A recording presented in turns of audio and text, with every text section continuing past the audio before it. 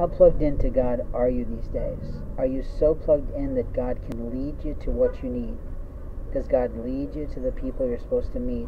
Or are you so busy assessing and evaluating and trying to look for someone or something to fulfill your needs that you're not even listening to God? It's amazing how many people are gifted to God, from God, the things that they need, but they don't see it. They never see it because they're so busy doing things that are, well, not right by God. When people make that statement, they think, oh, he's being judgmental, oh, he's being evaluative. And the answer is, no, I'm not. I'm channeling for the Lord. It's something different. A pastor might do that when he writes a sermon. A journalist might do that when he writes a story. A news reporter might do that when they get stuck and go, God, please help me, I don't want to blow this up. And basically that's what happens. The Holy Ghost around you, the angels that circle around you, the angels around you, one of my programs talks about that. That if you're stuck in what you need to do for someone's life that is really related to you, then you absolutely need to ask God, what should I do?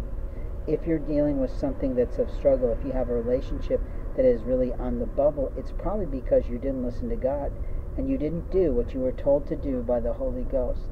In life, we have moments of time to speak the absolute truth about how people experience how you walk in the community, how you talk in the community, how you report in the community, what you do in someone's life when they're a total stranger to you. Today at the Dollar Tree, I've seen more police officers coming in on their day off to pick up things that makes me wonder what they're doing at the store here. But when I mention that, I'm not eluding and I'm not colluding and I'm not suggesting that anything wrong is happening here, but doesn't it make you think that? You see, what I'm pointing out is that people can do shit like that and they think they can get away with shit like that, but what they're really doing is destroying people's reputations. When you do that, you're not in the house of God. See, the house of God is loving and kind, and the house of God is always aware of who needs what at every moment of time.